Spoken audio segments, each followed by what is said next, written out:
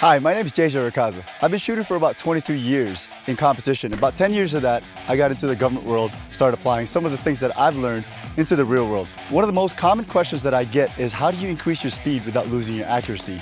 So today we're going to talk about a little bit about high-speed marksmanship in terms of how I apply it into the trigger control.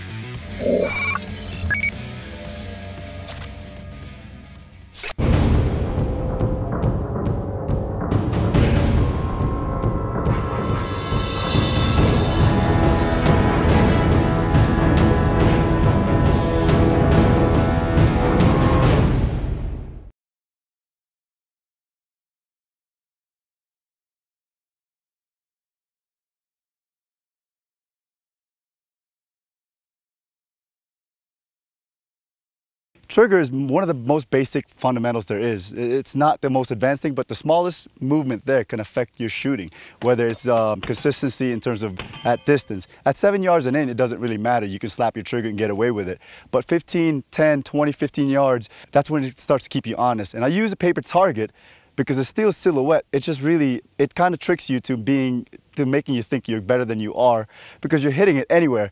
Paper target actually keeps you honest. You have a scoring target. It doesn't matter whatever IPSC target or a QYT target. It keeps you honest because you have a scoring target. So here today, what I'm going to show you is a little bit of what I do in terms of the trigger reset and where I lose or gain speed. I'll show you guys what shooter being ready versus gun being ready, and then I'll talk about that in terms of how that relates to my trigger. So for example, gun's empty. I have a race gun here, but everything's about the same. The principles remain the same. The techniques apply differently in different platforms. So shooter being ready, what does that mean? Shooter being ready meaning, actually the gun being ready, what does that mean? Gun being ready is basically the gun locked in place, ready to fire, triggers reset, and pretty much ready to go. It can go bang anytime. Shooter being ready is basically me seeing my sights on target and a trigger being prepped. So there's a lot of techniques out there saying pin the trigger to the rear. Pinning the trigger to the rear of the pistol doesn't really work because you're working off of recoil. And that actually develops and builds anxiety into your shooting. So when I say pinning the trigger to the rear, most people will say boom and hold it to the rear. You don't want to hold it to the rear. The reason being is because at this point, the gun is racked back and locked back into position. Technically, it's ready to fire, although you're actually holding the gun back because you're pinning the trigger to the rear. So is that efficient?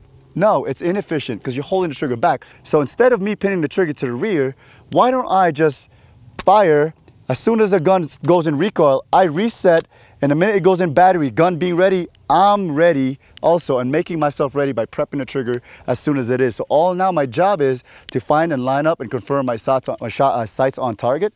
And once I have my sights on target, squeeze and break, and then repeat. I do it over and over, and to the point where my goal is, and your goal should be to push that threshold, because it's not going to be easy to do this at first time. Your goal is to be able to fire the gun, reset and prep before the gun gets ready. And I don't want, and if any one of your friends are watching you, I don't want to see this. And I shouldn't hear the audible sear click. As you can see, I won't be able to, you shouldn't be hearing any audible sear click versus a guy. Every time I hear an audible sear click, that to me tells me that the guy's having an inefficient movement to his trigger, and whether he's going to be struggling or he's going to start to struggle once we have distance on target. All right, so what I'm going to show you guys here is I'm going to demo it slowly, the inefficient way of shooting, the pin and reset technique. All right, so what you're going to see is what things I want you to pay attention to. The way my trigger is, where my trigger is when my gun gets back on target. Also, pay attention to the audible sear click because it'll be pretty loud. All right, here we go.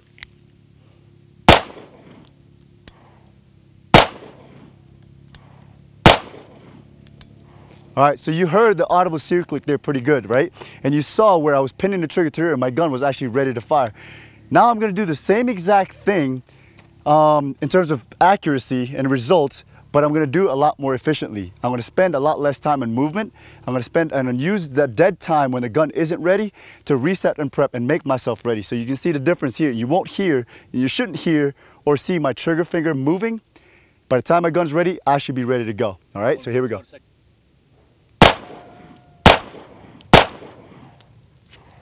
So what you got to see there is that you didn't hear the audible sear click, and what you saw there was maybe the rate of fire was the byproduct of me being efficient.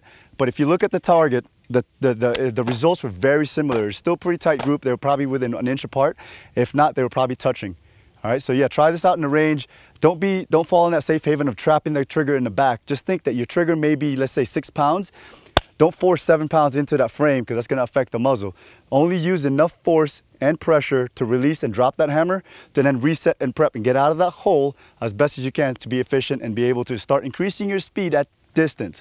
Remember, at 5 and 7 yards, you can slap your trigger all day and you can get away with it. 15, 25, 30 yards, and you have a scoring target, things start to matter a little bit. Try it out, guys.